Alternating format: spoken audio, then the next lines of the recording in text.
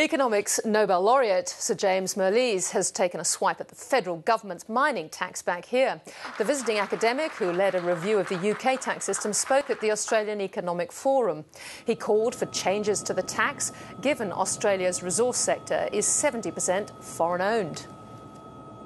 Part of the case for saying let's have a bigger, effectively bigger tax on mineral resources was that a lot of them are owned by foreigners. Of course, also a lot of them are owned by rather wealthy Australians, who are presumably quite a good source of tax revenue.